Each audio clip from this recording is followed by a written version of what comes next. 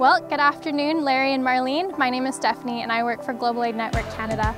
I'm standing here in the center of Benin in the village of CEG-Miniffi, and we're actually on a school compound. There's about a population of 1,000 people, and so your donation that you have provided has provided such a clean drinking water to the people of this area. And so right now we're actually in the middle of the dry season, and finding water anywhere is actually quite hard to find.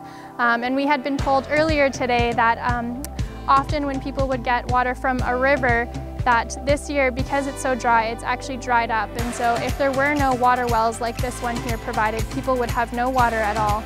And so they were many times thankful for providing a water point like this.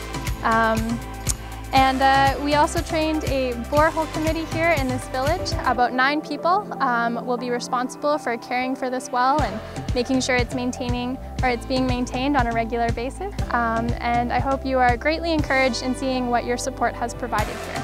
God bless.